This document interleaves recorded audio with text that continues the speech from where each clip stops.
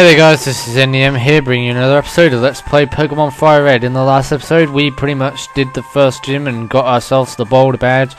And I have just currently recorded part 48 of The Legend of Zelda Majora's Mask. And what does this guy want? Oh, Angela. I'm glad I caught up to you. I'm Prof. Oak's aide. Well, you look like one of his students or colleagues. I've been asked to deliver this, so here you go. We received the running shoes. Now this is one of the most useful items in the game because you get around a lot faster with these. Press B to run, but only where there's room to run. Well, I must be going back to the lab. Bye bye. Sayonara. There's a letter attached. Dear Angela, here is a pair of running shoes for my beloved challenger. Remember, I'll always cheer for you. Don't ever give up. From Mum.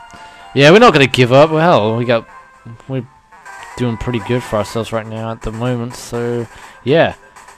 We're going to go ahead and pretty much clear up this route in this episode. I don't think I'm going to make a start on Mt.Moon today, because that's like another separate area and it's really huge as well. So, there'd be no point in me starting on that now. And I haven't grinded between videos today, so pretty much the Pokemon that we have now are the same level as what we left off as.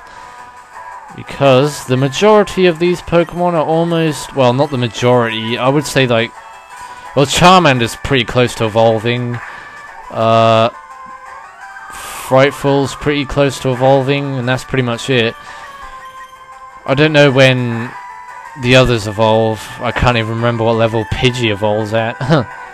So, yeah. Who should we get out? Pikachu, Zakamander. Let's get Frightful out because we need to get him some EXP. He's almost leveled up. He only needs one more. One more level. And Janice sent out Pidgey. Yeah, you better not know Peck, otherwise I'm screwed. Or Gust even. Please don't kill me. Oh, thank God for that. No, I am not using Frightful for offensive attacks, so I'm going to use Pikachu instead. Because I have a move for Pikachu that's super effective on you, Mr. Falco. Yeah, you're just a Falco clone, but you're called Pidgey, so you're an imposter. Yeah. Thundershock. Yeah, fly safely. How much EXP did we gain? 52. Well, I imagine that gave Frightful a fair amount of EXP too. So that's good. Oh, we got bugs. We got Bug Catcher. Crap. I saw you in Viridian Forest. Oh yeah, you're that guy. You're called Jeff. I'll laugh if he was actually called Jeff. Oh no, he's called Colton. Wow, what a weird coincidence would that have been if he was actually called Jeff. Yeah, I'm just gonna use Ember, just kill this one off, because get Charmander some EXP as well. And it's exactly 20 more days till Christmas, well currently anyway. Over in the US it's probably still the 4th of December. But over here it's now the 5th, because it's 1 minute past 1 AM in the morning. Basically just say 1 AM. Yeah. It's now 1 AM on the 5th of December 2013. Don't you just hate it when your birthday's on a school day? My birthday's on a college day. It's on Tuesday next year. But I might have that day off, hopefully, if I can find a way of getting a day off that day. So I can celebrate my birthday without having to do work. Yeah, I'm going to celebrate my birthday by doing some work. This is the best birthday present I've had in my whole life. Writing a bunch of crap on a piece of paper. Yeah, great. Everyone should legally, or the school should let the students like have their day off. School if it's their birthday. Because I bet the teachers do it as well, so... yeah, the teachers probably have their day off when it's their birthday. And then they just come in the next day and say, oh yeah, I was sick.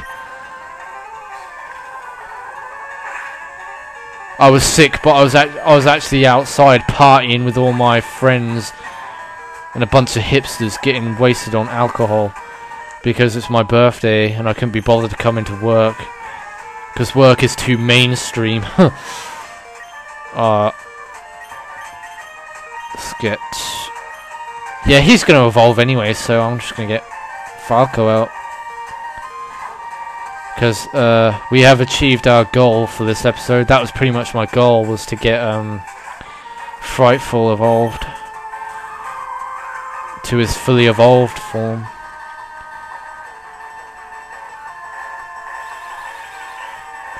Don't you use your string shot at me, I'm going to use my friggin' gust. I'm going to whip up a tornado. Or a tackle. I'm going to whip up a tackle.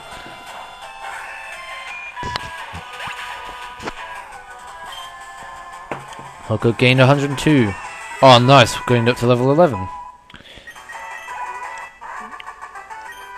Yeah, take that, bug catcher Colton. What? Frightful is evolving? I don't think... no, we haven't seen the evolved form of this yet. So, this is a mystery to us. Well, it's definitely got wings, I think. And antennas. What could this be? Oh, it's a butterfly. Congratulations, your Frightful evolved into a butterfree. Ha, we get free butter. Confusion! Yes, we got free butter now, so we don't have to go to the supermarket to buy some more.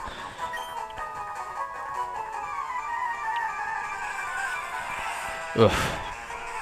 Don't you just hate it when you want a piece of toast and then you realise that all the butter's gone, and then you have to go out to the supermarket and buy more butter? Because you use butter for pretty much everything. Well, I wouldn't say... my mum uses butter for spaghetti. She like glossens the spaghetti pieces with butter to make it more tasty. And it works pretty good actually if you put like butter on a frying pan and on the pan where when you know the things that you put spaghetti into when you got hot boiling water in there and you start shaking the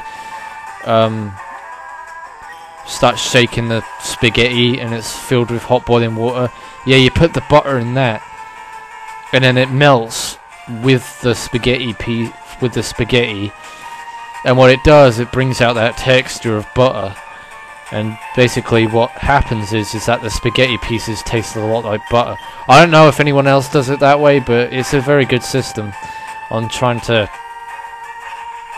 make the spaghetti taste really nice. And pasta is my favourite food, if you didn't know that. I love pasta, man. I guess I've just been playing too much Mario. Spaghetti and meatballs. Yes. Ah, dude, you wrapped me? Isn't it rap or is it I don't know what the other move is that works like that, but rap is a move that can stop you from using your moves because you're being wrapped. So you can't use any moves if you're wrapped up. And I think Charmander takes longer to evolve on its first form. Because like I said at the beginning of this LP, that Charmander is in fact the hardest starter Pokemon to raise out of the 3 choices that you can get. But like I say, Charmander is the most powerful type, I think. Well, it's more powerful than Squirtle, more powerful than Bulbasaur. But I think Bulbasaur is the one that has better defense than the rest.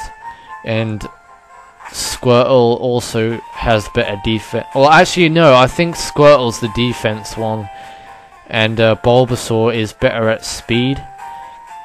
I'm not sure what Bulbasaur is, actually. But I know Charmander is a lot more powerful than the rest that you can get. But if I was playing Pokemon Crystal, I'd choose the Water-type Pokemon because Totodile is my favourite out of the 3 in the second generation Pokemon.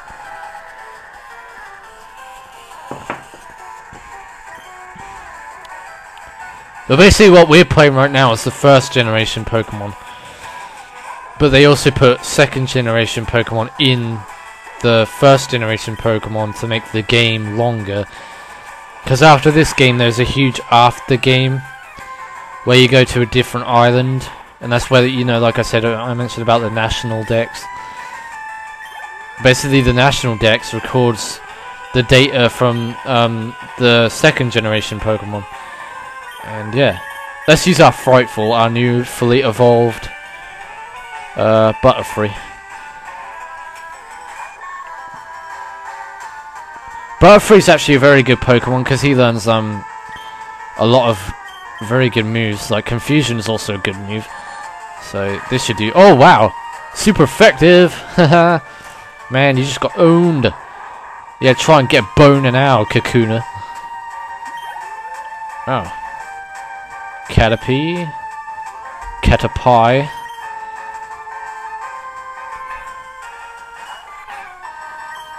Confusion again. I'm pretty sure it'll do the same effect. Super effect. Oh no, it's not super effective? What? Well, how come it was super effective against Kakuna then? Oh yeah, that's right, because Kakuna's part poison type. Oh right, okay. Whereas Caterpie isn't. Kakuna is a poison type. Caterpie is not a poison type. Yeah, that's right. Well, I've done leveling you up for a bit. I'm going to get Pikachu out. Because I've leveled you up to the evolved form, so... I can now grind Butterfree up to as many levels as I want without having to worry about the evolution form. So that's okay. And Pikachu as well, because the way how Pikachu evolves is completely different to any other type of Pokemon. And I'll show you more about that when I come across the item that is used to evolve Pikachu. Or an item that is related to evolving Pikachu, because you get these items that correspond to the type of Pokemon that you have, and that stone that you use that's corresponding to that Pokemon that you have, that you need to use to evolve it, is oh, I forgot what I was trying to say just then. But yeah, there are different types of this stone that you can get.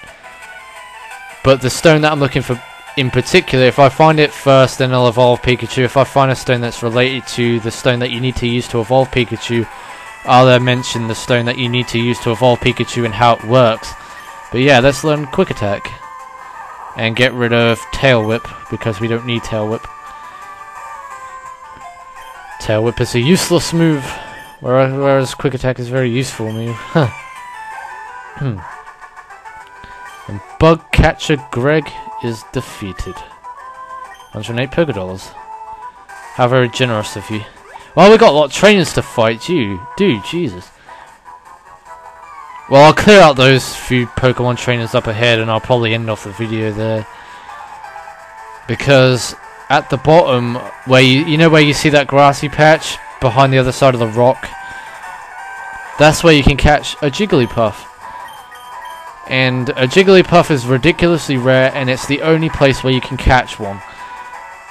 Not only that, it is hard to find as well, so I'm going to try my best to find one of those in the next episode. Because I want one of those on my team. Or in my PC, should I say, because I might end up using it for some purposes.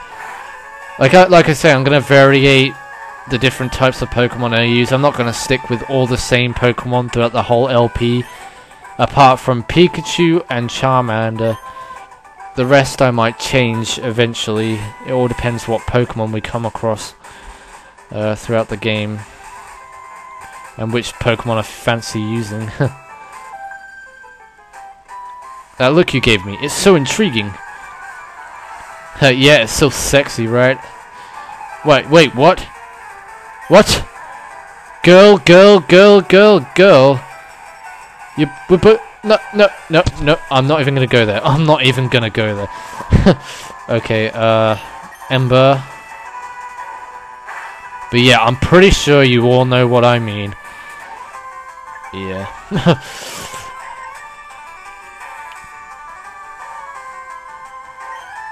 Metal Claw.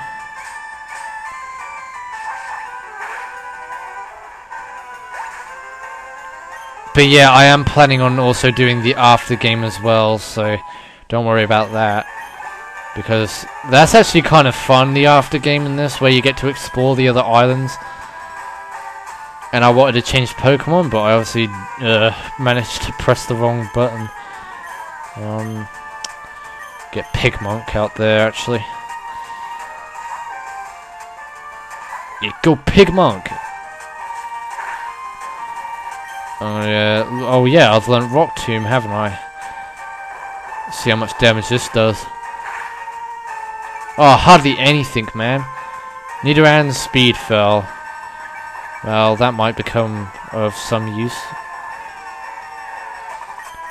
Nidoran actually evolves into a strong Pokemon as well. Like, its fully evolved form is ridiculously powerful if you can get it to a very high level. Yeah. So I might try and catch one of those if I can find one. There's also another type of Nidoran, but it's a I forgot the name of the purple one now.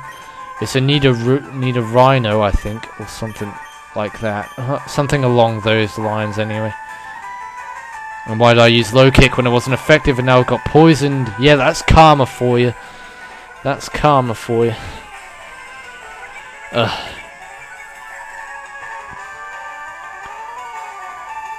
Pigmonk is hurt by poison. Yeah, well, I'm gonna use Scratch. Take some of this. Take some of your own medicine, huh? Yeah. I think you like that. 3 XP.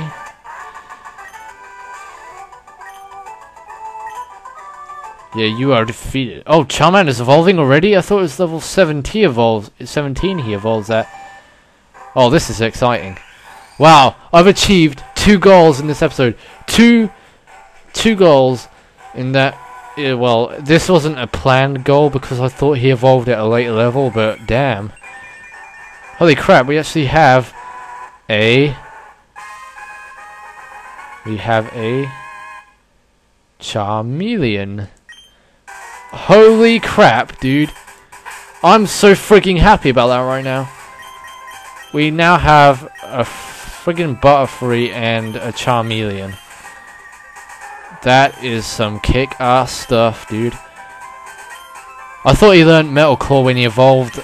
Well, actually, I also, yeah, like I say, I also thought Charmeleon learned Charmander learned Metal Claw when he evolved into a Charmeleon, but obviously not. Butterfree, let's see Butterfree's status. 84 XP till it levels up to level 11. Its attack's pretty low though, only 16 attack, but that'll gradually increase as it levels up, so I'm not so bothered about that. I'll battle you with the Pokemon I just caught. Nice, okay, let's see what you got. Let's see what you got. 2 Pokemon. Caterpie. Yeah, we've been seeing plenty of those. Alright, so I'm going to use Ember again. Yeah.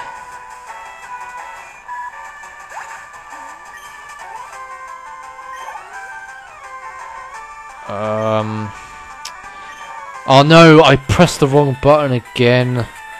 Damn it. I keep tapping A like repeatedly, so I always end up pressing the wrong thing. I should stop doing that, seriously. Get Zakamim. Why do I keep pressing the wrong button? Zakamim D, yeah. And this will be the last battle for the episode. I'm going to continue on in the next video, so I'm going to end it off after I've done this. Yeah, it's that mellow Metapod.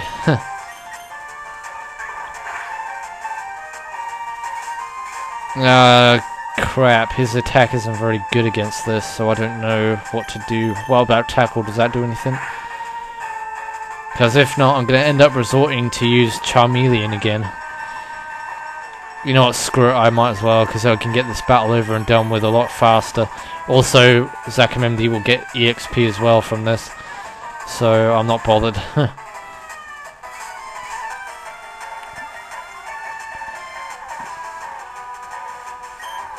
Ember. Yep. We burnt both your Pokemon to a crisp, so that's extra crispy. Yeah, we got 84. Wow, we must be rich. How much Pokédollars do we actually have now? Oh, we have 1,452. That's not bad. We could buy plenty of stuff with that, actually. And we've been playing for 4 hours and 6 minutes. So anyway, guys, in the next episode, I guess we'll be progressing onward further into this route and hopefully starting Mt.Moon in the next video. So until then, take care everybody, see you all in the next video. This is NDM saying thanks for watching and goodbye.